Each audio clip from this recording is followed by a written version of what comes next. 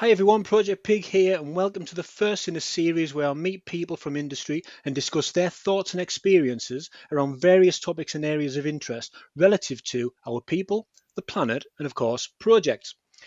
In support of International Women's Day, celebrated during the month of March, today I'm pleased to introduce Sarah Outterson, advocate and leader on the subject of women in industry, or more specifically, project management. Sarah, good afternoon. Good afternoon. Look, Sarah, thanks for giving us your time today. I'm sure you've got many other things you could be doing on a Friday afternoon. So maybe to start us off, how about tell the viewers a little bit about yourself, maybe which university you attended, which subject you studied, and maybe is anything else that's of interest. Yeah, of course. Yeah. So yeah, it's great to be here, and thanks very much for having me along. I graduated almost 2 years ago now, so in June 2020 from the University of St Andrews, where I studied international relations, so a bit of politics, bit of foreign policy, that kind of thing. And I started sort of my full-time career. So I'm on a project management graduate scheme with the Alcoholic International Group in September 2020.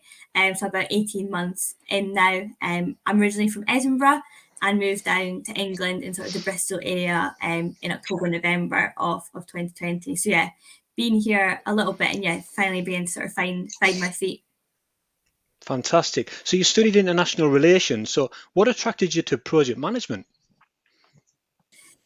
So with obviously I sort of graduated during COVID, like mid lockdown, and was really unsure with what my plans were, just because obviously with COVID, a lot of companies were stopping graduate schemes, the employment market wasn't looking great, and it really encouraged me to think about what I really wanted to do with my career and maybe explore other options I hadn't previously thought about. And that's when I came across project management by sort of just looking at what sort of things were out there that would give me a variety of options and sort of give me the skills that I could use throughout my career. And that's what attracted me to project management, was the most the fact that I can use it almost anywhere. You can do project management in so many different industries. And I really love working with people sort of throughout sort of my life. Sort of when I got my first job, I've always worked with people, and I really like that aspect of getting to know people and working with them and seeing how they work and how they operate. And that's such a key part of project management, is that stakeholder engagement piece. So it sort of seemed to fit together and gives me the skills that I wanted to develop and be able to sort of take project management where I want to take it, but also sort of taking some of my passions and things I actually really enjoy doing on a day-to-day basis. And of course, one of the beauties with project management is it's almost regardless of what you studied, isn't it? Yeah. If you want to be a mechanical engineer, you need to really study mechanical engineering. But project management is such a broad portfolio of things. We can bring people in from many different areas, which was great for diversity, including women in project management. And there's no better Exactly. industry to be in, of course, but I am a little bit biased on Yeah. that. So thinking of that, then, how did you first get involved with women in project management specifically? So with the project management graduate scheme that I'm on, we sort of were introduced to the Association of Project Management, the APM, as the sort of professional body for which we should sort of align with. So that's sort of the competencies, and also opened up the opportunities to attend the events and webinars they hold. And because I am relatively new to project management, like I said, my degree wasn't in project management, and I had no prior experience coming onto the graduate scheme in the job I'm in now, I really took the opportunity of sort of working from home and sort of the opportunities I was given through the grad scheme to attend those webinars and events and learn more about project management from other project professionals that weren't in my workplace or in my specific industry, which is engineering. And I came across the opportunity to join the Women in Project Management Committee. So it's a special interest group within the APM. They have a variety of committees such as governance, but also sort of branches like the Southwest or Scotland and London. And I thought it was a really good opportunity to meet other women in project management and understand their career paths, gain a bit of knowledge from them, sort of really reap the benefits of their experience, and also just learn more about project management. So I applied, had to submit a couple of answers, a couple of paragraphs of what I wanted to do and what I was going to get out of it. And it got sort of voted on, and this was about September of last year. And then you found out successful in about the October, November time. And yeah, I've been on the committee ever since and really enjoying it. I think it's fantastic that you've reached out and got involved at such an early stage in your career as well. I understand you're actually involved in, was it a webinar or something with the APM, so Association for Project Management, recently? Is that correct? Yeah. Yeah. So as part of the sort of committee, what we do is we try and do a lot of outreach, and whether that's supporting other webinars that are going on with the APM or sort of creating our own. And one of the other committee members, Caroline, she has links with the University of Nottingham, so was able to set up a webinar with them to their Women in Engineering Society. So she asked myself, since I work in engineering, and a couple of other women who she knows out with the committee, to come and speak to the students and share the value of project management to engineering as an industry, but also have that sort of interaction with women in the industry to say what it's like. Because obviously engineering is such a male-dominated industry that we really wanted to get across what it was actually like to be there, and also to open up to some of the engineers, although it's a mixture of women and students on the call, the benefits of project management for engineering. And we also just spoke really sort of openly and honestly about our experiences, what we'd found challenging, what were our highlights, and sort of our tips and things for applying. Because obviously a lot of students are in a very similar stage to where I was 2 years ago, about trying to figure out what they want to do with their careers, and all, you don't always want to follow the path that your degree is taking you.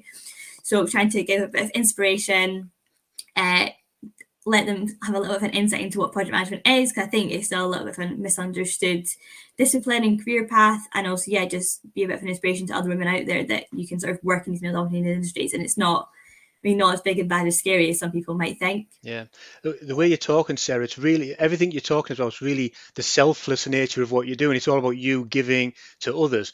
But what about the experience that you take from it as an individual? Because you're in a graduate scheme yourself, and you're going through that development journey towards chartership. So what do you take it from yourself in this? I think it's for taking the knowledge and experience from other people. So sitting on the committee specifically, working with other women who have got such valuable experiences, and learning from them and learning how to deal and navigate difficult situations. So there has been a couple of cases in the past couple of weeks where I was saying, I'm really struggling with this APM competency, really don't know how to deal with it. And I've been able to go to them and say, what would you do? How would you deal with it? How have you managed it in the past? But also going and sharing my experience with other people and other students, like in the webinar that I just spoke about. It is really rewarding because you sort of feel like you are making a difference, and it also really builds my confidence. I think with COVID, there was sort of a big gap from the May, June when I graduated to the September where I joined the role I'm in now, where you weren't sort of doing any professional events. It's my first professional career, really, my first proper professional job. So being able to go and do these events and webinars and speak to people, it really boosts my own confidence.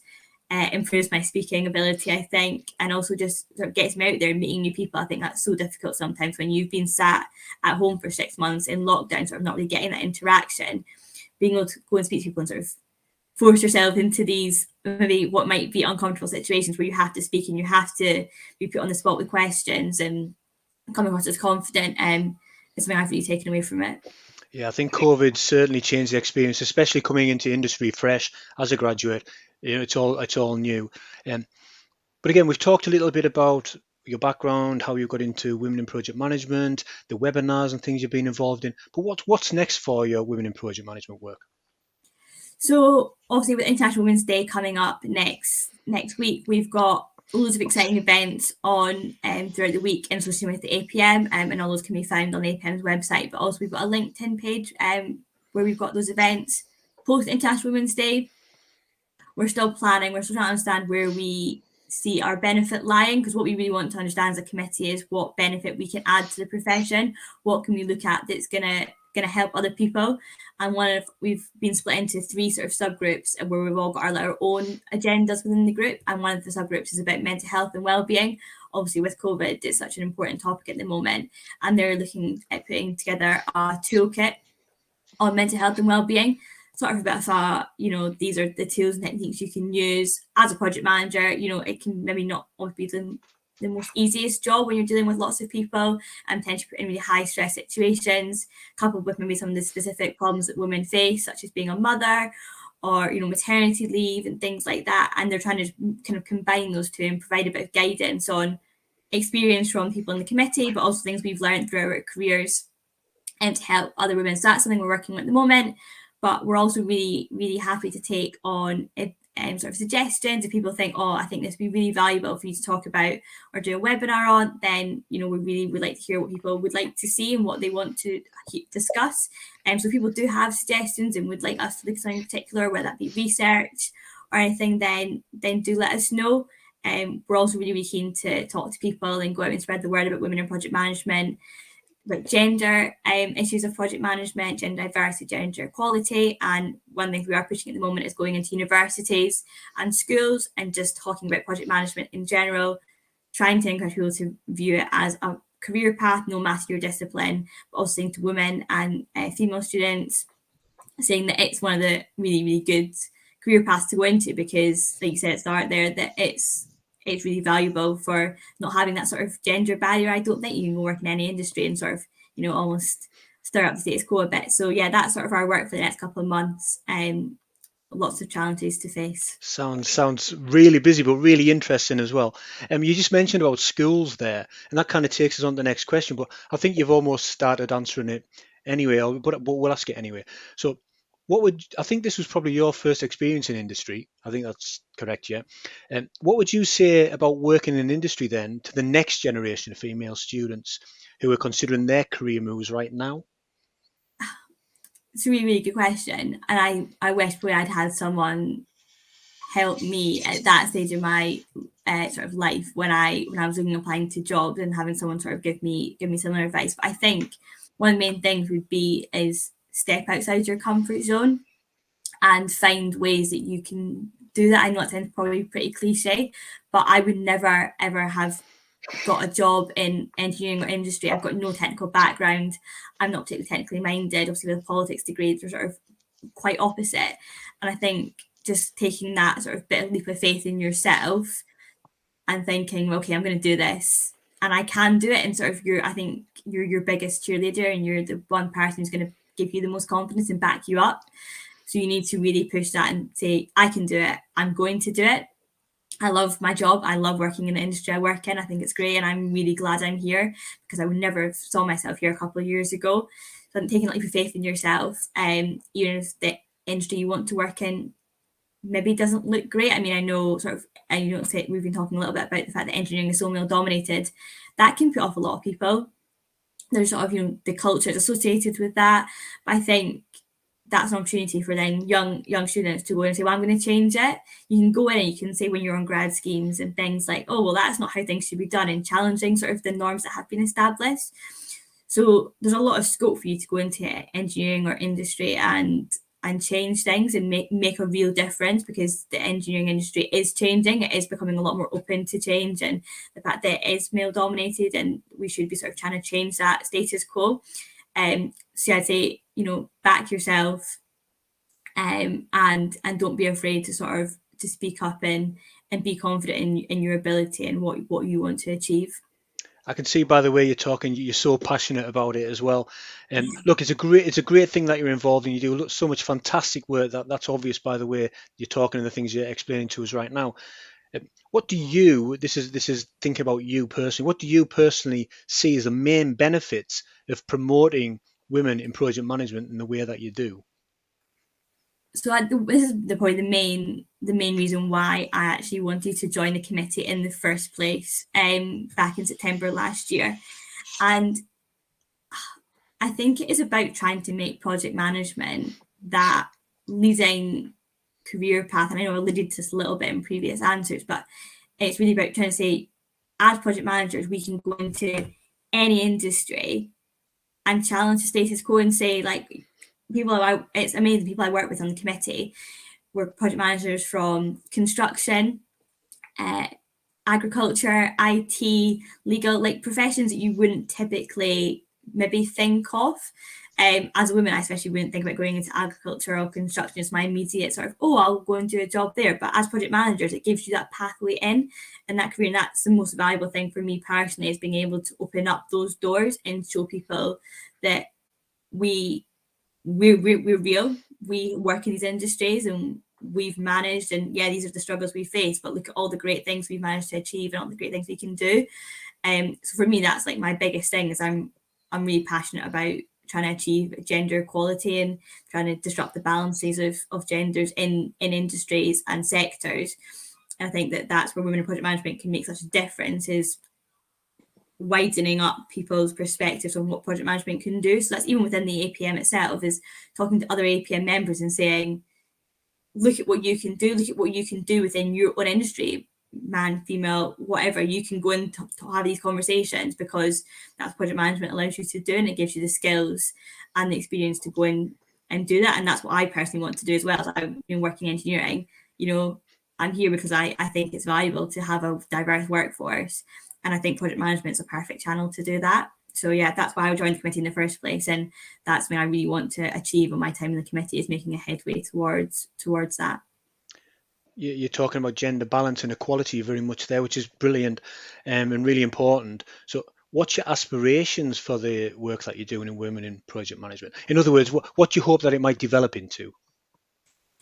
Yeah, I think our aspirations as a committee would be to inspire others. Our remit is really, really wide, and although I've spoken a lot about women, I think it's just generally inspiring people and making people aware of the issues that potentially women do face. But that's obviously not our only remit, not our only scope. And it's inspiring everybody in the project management profession to put gender at the heart of what they do. You can include, equality and inclusion, diversity in, project management from, start of a life cycle all the way through to the end. And I think trying to just ingrain that in everybody's project management mindset, project management when they go to work, or anybody in the project profession, I think just being able to sort of establish that immediate thought and consideration for diversity and inclusion and equality in projects would be amazing. And I think that's really where I hope that the work we do develops into, is providing that sort of baseline for projects to start from and project professionals to begin their projects from, and like I said, inspiring everyone in the project profession to make gender equality the heart of what they do, and make sure it's included in the projects and organisations they work for. So before we close out, any final words to aspiring women in project management out there? Yeah, I would probably say, like, you're not alone. I know it sounds a bit odd, because I think sometimes you can, as women in industry, you can feel quite alone sometimes, and you kind of think, oh, I'm surrounded by everyone else, and you might be surrounded by other women, but they're not women in project management. And I think, yeah, you're not alone. There's so many of us. The APM is a great channel to explore that. Networking is so key, and I really encourage people to engage with forums and committees like Women in Project Management with APM, because they're such good channels for knowledge and experience. And people I've met have been so instrumental in my confidence building over the last couple of months, that I think they're great channels and forums to utilise, and I really urge other people to do so. And yeah, you're not alone. And I really say, if anyone is struggling with their career, and whether that be sort of starting out as a student, or at the end of university, or even sort of career changers, then reach out. We're always so happy to help and speak, and just be there for one another, because I don't think that's what we are. We want to be a support network as well, and increase that relationship between one another. Sarah, thank you so much for joining me and the viewers today. You talk a lot about inspiring others, but you are truly inspirational, not only to women, but to the guys out there as well. The passion you have for what you believe in it's a model and inspiration for us all to go on and achieve our own passions. Thanks to all you all out there as well for watching today. Please don't forget to subscribe, give us a like, or maybe even share with others. Please also visit the parent site, projectpointhub.com, for more great content and resources for you to enjoy and use, and as we focus on our people, the planet, and projects. Until the next time, I give you Sarah Outterson. Thank you.